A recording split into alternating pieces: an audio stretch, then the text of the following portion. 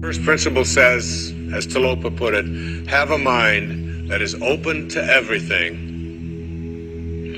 and attached to nothing. One of the central principles of my life is that no one knows enough to be a pessimist about anything. And that each and every one of us, when we close our mind to what is possible for us or what is possible for humanity, closes off the genius that resides and lives in each and every one of us. But a mind that is open to everything and attached to nothing is a mind that says, I'm never looking for anything to be offended by. And that whatever anybody else out there has to say, my response to that is, that's an interesting point of view. I've never considered that before. Things that Emerson said is in one of his very first essays. He says the first thing we have to say respecting what are called new views here in New England, where we are right now, is that they are not new, but the very oldest of thoughts cast into the mold of these new times. Progress is impossible if you always do things the way you've always done things. But the other word in this, what Talopa said, is be attached nowhere. Be attached nowhere. Attachment really means I am deluding myself into a belief that if I can't have or if I can't do this or that thing, then somehow I am going to become immobilized. So an open mind that is detached. In my most recent book, in A Spiritual Solution to Every Problem, I have an observation.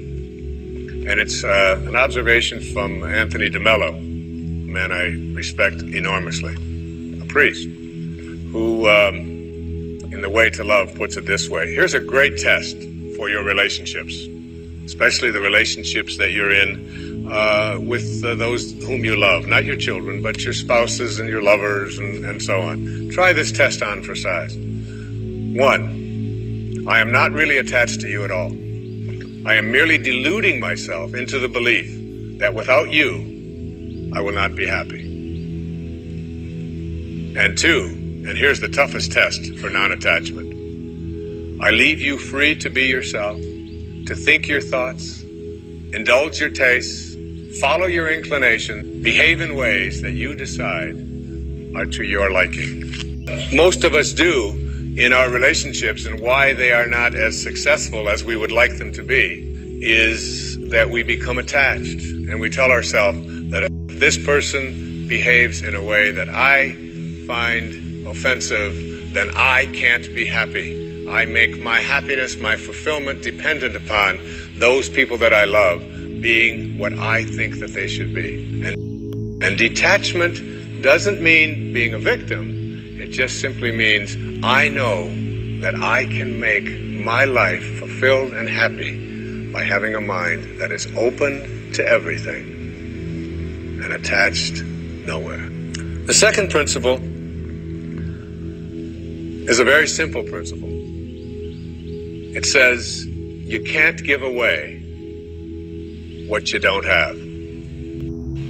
Now, it sounds ridiculous, okay? But it's more than what meets the ear as you hear this. You can't give away what you don't have. People who are not good at giving away love can't give away love because they don't have it to give away. If I want to give you a dozen oranges, I can't give you those dozen oranges unless I go out and pick up 12 oranges someplace. Otherwise, all it is just empty rhetoric. And the same thing is true of virtually everything in your life. You can't give away love for others if you don't have love in here to give away. If what you have in here is contempt, if what you have in here is anger, if what you have in here is fear, then these are the things you're going to be giving away in your life. There's a law, sort of a law in the universe. I call it the law of attraction. And the law of attraction is one that works like this. You get back from the universe, from the world, what it is that you put out there in the world. And if you're putting out there into the world that I am not worthy of attracting something beautiful into my life, that the universe will respond back to you with exactly that message. The ocean of abundance is there, and you can go to that ocean of abundance, and you can take a Mack truck, and you can fill it up 20 times a day, and take it out of there, and guess what? It doesn't impact at all the ocean of abundance. It doesn't even go down a zillionth of an inch. It's unlimited. Or you can go to the same ocean of abundance with a eyedropper, and you can just take this much out once a month and say, that's all that seems to be available for me. And the interesting thing for me is that when people go to this ocean of abundance, this unlimited world, all that I have is thine, it says in the holy books. All that I have is thine. It's all there for you. But if you believe inside that it's limited, that you can only get so much, that other people are going to get it before you do, then you'll find yourself creating that very same thing. And the even more interesting part about this you can't give away what you don't have principle is that if your message to the universe is gimme, gimme, gimme, which is a lot of people's message to the universe. I want this from you. I want that from you. Please give me this. I have to have that. That's what their prayer is like. That's what their message is. And they say, I want this from the universe. Gimme, gimme, gimme. The universe's response back to that kind of a mentality is exactly the same. The universe will say right back to you over and over again, gimme, gimme, gimme. And you'll find yourself never, ever arriving, but always being in a state of striving, always feeling as if you're being neglected, never feeling as if you have enough, always feeling as if you're being shortchanged, because you're constantly under the pressure to give, to get back what the universe is demanding from you. And the interesting thing about all of this, the irony of this, is that if you shift that and you say to the universe, to the world, how may I serve? How may I serve? The universe's response back to you is, how may I serve you? How may I serve you? I shifted that energy off of what can I have into what can I give. It seemed to me that the universe responded back with the very same message. What can I give to you? And the most incredible and wonderful and beautiful abundance has flowed into my life in every way that I can possibly think of. You can't give away what you don't have. So take a look at an inventory of what you do have. How much do you love yourself? How much kindness do you have in you? How much peace do you have in you? How much joy do you have in you? And if you're able to give that away as many times as you can in a given day, watch and see how much more of that continues to show up and come back in your life. The third principle is one of my very favorites.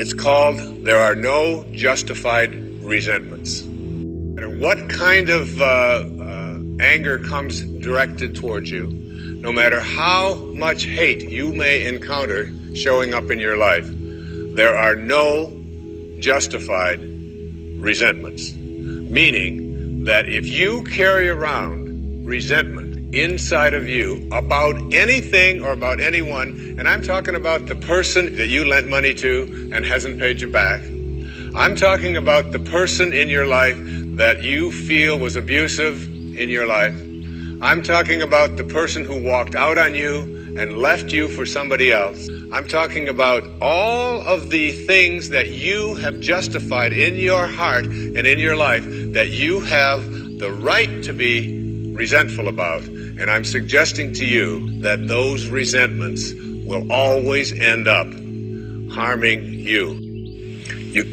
No one ever dies from a snake bite. The snake bite will never kill you. You cannot be unbitten. Once you're bitten, you're bitten. But it's the venom that continues to pour through your system after the bite that will end up destroying you.